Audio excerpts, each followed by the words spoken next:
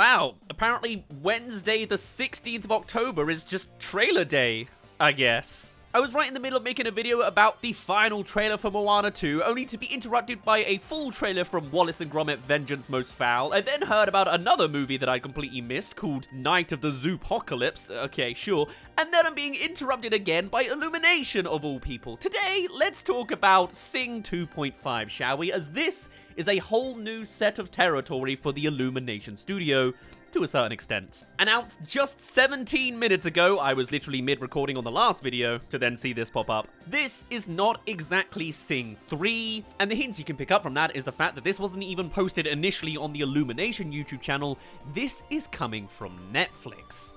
That being said, on looking at just the visuals already so far on this little 48-second teaser, and aesthetically, it is on par with the movie. This is not a full-on theatrical release, this is a short. It's the classic mainline animated IP does a Halloween short for the Halloween season. We've seen it with Shrek, we've seen it with the bad guys, and though DreamWorks likes to knock down their budget a few zeros, apparently Illumination isn't doing that. And since it is just a short, it's not coming to theaters, it's going straight to Netflix. And this wouldn't be the first time that Illumination have done shorts and that they've ended up on Netflix. In the past, we've covered all sorts of Minion shorts that got compilated into 3 volumes and was plugged onto Netflix later on as well. This is just going with the motions. As for the actual plot synopsis we have for Illuminations Sing 2.3, what we have is the following.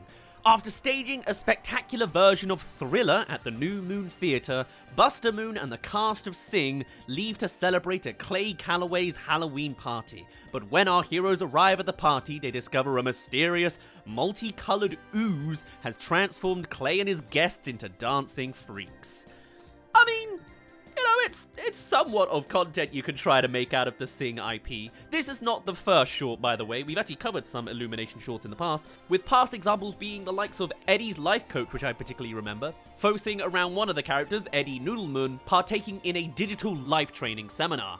There's actually been all sorts. 3 in 2017, 2 in 2022, and now this first one in 2024.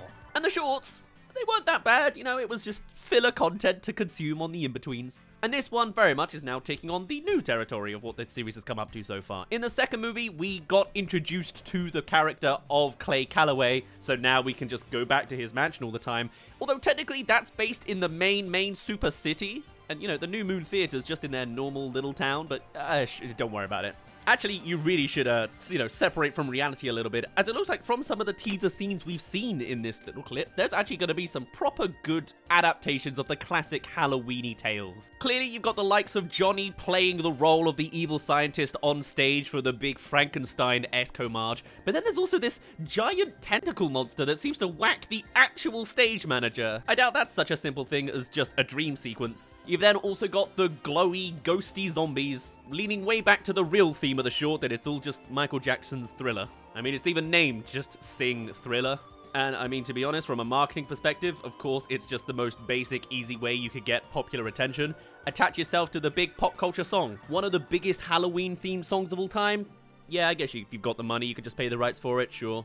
Honestly, I just expect it to be that all the people that have turned into zombies here are just guests at a costume party. Is that a crazy theory, really? And then they reveal that, whoa, that one spooky thing wasn't related to the planned out methodical party. But yes, in general, the Illumination shorts, surprisingly, aren't actually that terrible, judging by the examples we've had in the past. When it comes to the Minion shorts, you know, sometimes they're pretty hit or miss, they can be pretty annoying, but sometimes they actually go into highlighting the core essence of what their movies are about. Cheers for making it halfway through this video. If you haven't already, come subscribe if you want to keep up with any other animated movie trailers. There's like several today, so I'll get to work on all those. But for now, let's get to the second half of this video. With the Minions, for example, they're very good at just showcasing what you want, which is good slapstick creative humor, you know? With Sing, what is the core there? Enjoy music that you've already heard? Like, you know, it's a bit of an interesting franchise to really try to make any content out of. Goodly. But for what few seconds we've seen so far, you know, I'm optimistic. I haven't got crazy expectations. Still kind of think Sing 1 and Sing 2 are kind of simple. However, the visuals are nice. You know it's going to have a great musical soundtrack. And wow, would you look at that? It's got 5 crazy celebrity inclusions because they're part of the main core cast. Wow, Taron Egerton's in this movie? Crazy. Still, actually, I guess maybe that is a genuine point. The fact that they've genuinely got the core cast involved means you would hope that makes it a seal of approval in regards to quality. So often do you have these spin-offs, rip-offs, shorts, and side content that is completely recasted.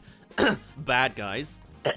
Mega Mind rules. So to actually see a studio like Illumination taking the short form content seriously compared to DreamWorks outsourcing and just minimizing as well, perhaps this could lead to more successful side content being created by other franchises. Illumination have made all sorts of millions of shorts in the past, and to be honest, I don't think they're really well known. I mean, I certainly didn't hear about them until I specifically looked out for it for this job. But with this coming straight to Netflix, being posted directly on Netflix in the year 2024, maybe people will start to notice these things more. And if it becomes a super success, which it very well could do, it's playing the easy route, as we said, Michael Jackson, maybe it would lead into this department being expanded further and seeing it done with the same-ish quality as the actual movie's animations. And like, man, Illumination really are just sort of passing way past DreamWorks at this point. This is clearly still all done in-house or mimicked to be as in-house looking as possible. There's no real quality job. It's just, hopefully, good content next.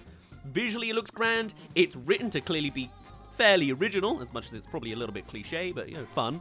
And there's nothing heinously criminal to see yet. I will, of course, be watching this when it comes out. They didn't actually reveal a date or much of anything, to be honest. It's the earliest, easiest teaser, I guess. 2 weeks and a day before the actual event. It's probably on the day, right? So I'll be sure to dissect it when the full thing comes out, scene by scene, or however we feel like doing it. And as I said at the very start, this is just the very first of like 4 trailers there are to talk about today. My phone notifications are popping off even as I record this video here. Who'd have thought? Wednesday, the 16th of October. I don't know how this damn marketing thing works, but I'll keep on top of it as best I can. Come along and join me if you're interested in keeping up with all the rest of it. I hope your October's going well so far. But on that note, I guess we'll just have to see how it all turns out. I've got mid to high hopes this time. For now, my name's been Daz. Thank you very much for reaching the end of this video, and I shall see you in a little bit.